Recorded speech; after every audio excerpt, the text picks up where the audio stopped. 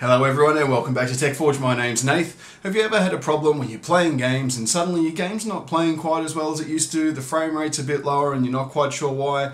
I've seen a lot of these comments in forums lately where people suddenly experience massive frame rate drops and stuttering and all sorts of problems with their PC while gaming, but they can't really tell us what's happening. It's very hard to diagnose a problem without some data to go along with it. So today let's have a look at a specific program. It comes free with MSI Afterburner. It's called RivaTuner On Screen Display.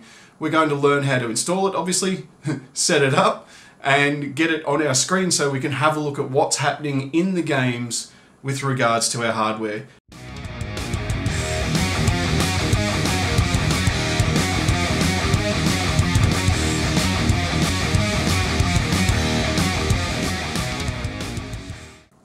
Rightio, to get started we should first download MSI Afterburner from MSI's website, but if you already have that installed you should just skip ahead to this point in time here and we'll get straight on with setting up the OSD. Okay, for those of us who need to do the install, just Google MSI Afterburner or click the link in the description below. Once here, scroll down to Afterburner and click the Downloads tab and download Afterburner. This will save as a zip file and will need to be extracted first, so extract to a location of your choosing and run the install file. Tell Windows to politely fob off and the install wizard will begin. Agree to the T's and C's and also make sure RivaTuner option is ticked, otherwise you won't be able to use the on-screen display. Follow the same procedure for RivaTuner as before for the most super fun awesome spacker results. Now that both are installed, it's time to set up the OSD, and we get there by opening MSI Afterburner and going into Settings. Once we are in Settings, there are two tabs we're interested, that's On-Screen Display and Monitoring. In Monitoring we have all the different parameters we'll be looking at, and of course on Screen Display we'll toggle the screen display that we're looking at. I've chosen Alt-O as my particular shortcut, and you can have any sort of shortcut you're interested, such as Alt-P or Alt-T or Alt anything really. Control-N, Alt-O is what I set it at, that's just what I remember. Alt-Off and Alt-On sort of thing. We've got hardware polling period, set that at 500, that's every half second, it will update your data. In the monitoring graphs window we have all the various things that we want to keep track of. You can turn these things off and on with the ticks beside it. So we've got stuff like power limit, temp limit, voltage limit. Say if I wanted to track that, you just click the tick on the left hand side, and then if you want it to show up in the display you just click the show in on screen display, and that is now part of the program. If you would like to see the usage on every single CPU you can click down through all of them. I already have them set up for in on screen display, and you can just click them off again if you don't want to see them. You might want to leave them off for such reasons as just screen space, so that your on screen display isn't taking up so much space on your screen. You can also track your CPU clock. I don't track my particular CPU clock because I'm locked at 4 GHz, so it doesn't really tell me much. For frame rate, we're watching frame rate average and frame rate, but we might as well chuck in frame time as well. That can show us if any stutters pop up, so we'll pop that in on screen display as well. Happy days. Now that's all said and done, let's just launch a game quickly and pop the on-screen display up just to get a feel of what everything looks like. I think I might pop on some Avorion. I know that's a fairly single-threaded game, so it won't be throwing CPU numbers all over the screen, so let's get into that and see what we can find. So here we are now in game. This is Avorion. It's a little bit of a spaceship-based game. As you can see, there doesn't seem to be any numbers up on the screen, but there they are. We've just pressed Alt-O to bring the on-screen display up. So on this display we have our time up the top, so I don't spend all night gaming. Watch out for that. Our GPU temperature, got to keep an eye on those thermals in case it throttles. We've got our GPU utilization, right there is how much of the graphics card it's using, how fast it's running and how much power it's using. Then underneath that they have the amount of memory, which is 3.8 GB out of 6 on this particular card, and also the clock speed that it's running at. Below that we've got the CPU temperature as well, and then below that the utilization of the CPU itself. Now you want to watch between the CPU and also the GPU utilization. If you've got 100% GPU utilization, that's a great thing. It means you're using 100% of your graphics card's power to render the game.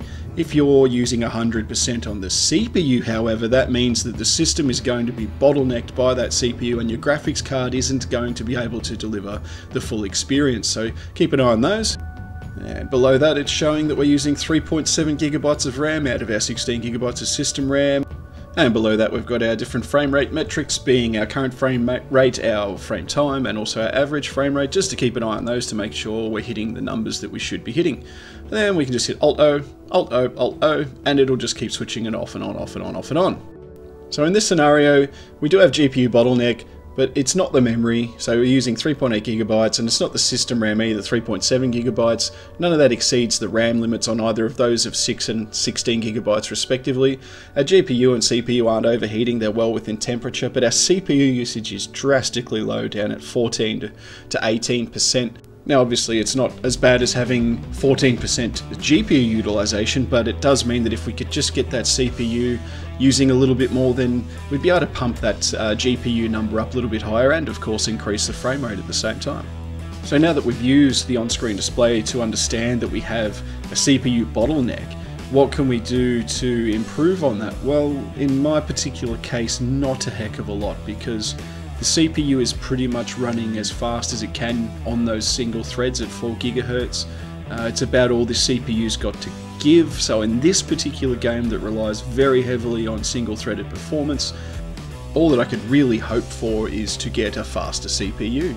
I would then use more of the GPU and my frame rate would increase. But in this case, it's not so much of a problem because I'm already getting 170 to 200 frames per second, or around that sort of mark at any rate, which is much more than my 60 Hz monitor can handle, so it's not a problem in this case. But we can use the tool to understand how the system is working with temperatures, with usage, with how much RAM on the various components we're using, just to understand the big picture. So in order to just quickly get an idea of why this CPU utilization looks so low, I'm going to just highlight all of the CPU cores that I can, which is 6 cores and 12 threads. So as you can see, there are now 12 CPU threads running, and the numbers over here will indicate how much of that particular thread is being used. So by the looks of it, we've got the majority of the work being done on CPU 3 or thread 3, and the others are doing pretty much sweet FA.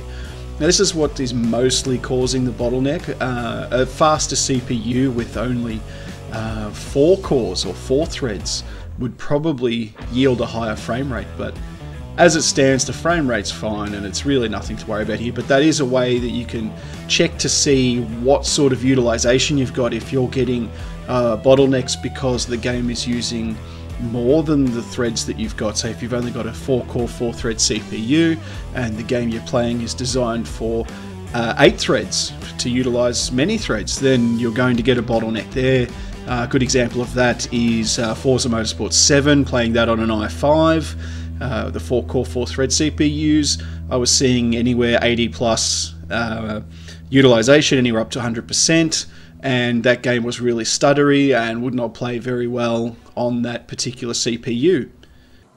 So there you go friends, that's the basics of RivaTuner On Screen Display. You can customize it to display the things that you need obviously, and it comes in handy a lot of times, especially when something isn't quite running right.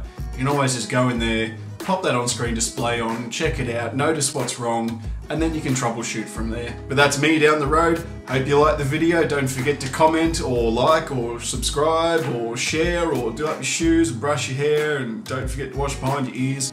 I'm Nathan from TechForge. See you in the next one.